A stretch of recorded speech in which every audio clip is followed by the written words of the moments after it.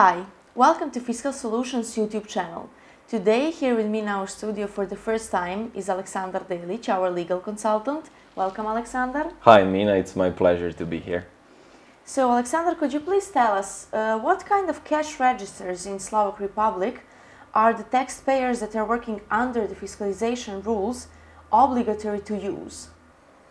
So, all taxpayers which are obliged to comply with fiscalization rules are mandatory to choose from online cash register or virtual cash register.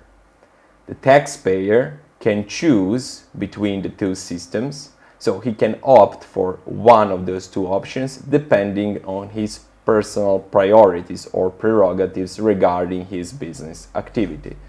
What is the main difference between these two cash registers?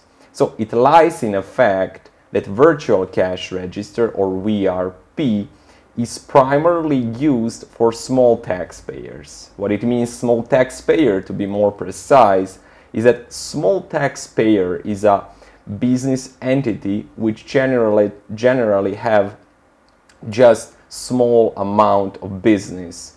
And also one of the main differences also lies in the fact that virtual cash register as an application from the Slovak Republic cannot support external software systems. So it is limited by itself and it cannot be used with sophisticated and complex external software systems such as cash management system or stock system, etc.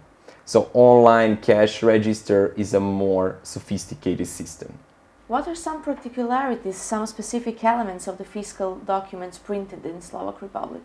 Okay, so focusing on the fiscalization process in Slovak Republic in comparison with some other European fiscal countries, after the implementation of the eKasa system, there are some mandatory legal requirements which will be printed and shown later on the fiscal documents and which are different in comparing with other European countries. So some particularities can be seen on the fiscal documents. Okay, but what is the difference between signature code and verification code? Okay, so the signature code or PKP and verification code as OKP are one of the particular elements of the fiscal documents in the Slovak Republic.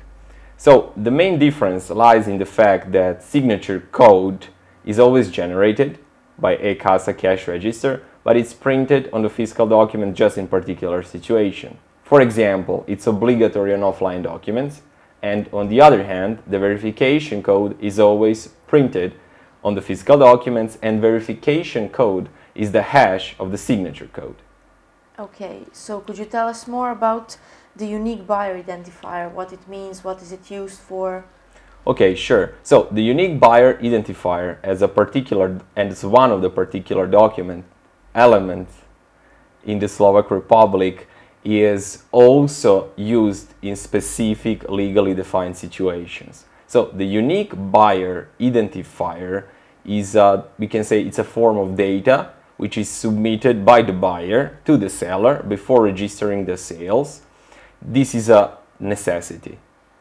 So when this happens, in this particular situation, the buyer identifier data will be printed on the fiscal documents. This data can be, for example, tax ID or business name of the buyer. So it's his discretionary right to choose and create a particular identifier. Okay. Thank you, Alexander, for being my guest today. I hope you will be here soon. Thank you, Mina. It was my pleasure. Thanks. And thank you all for listening, and don't forget to like, share and subscribe. See you soon. Bye.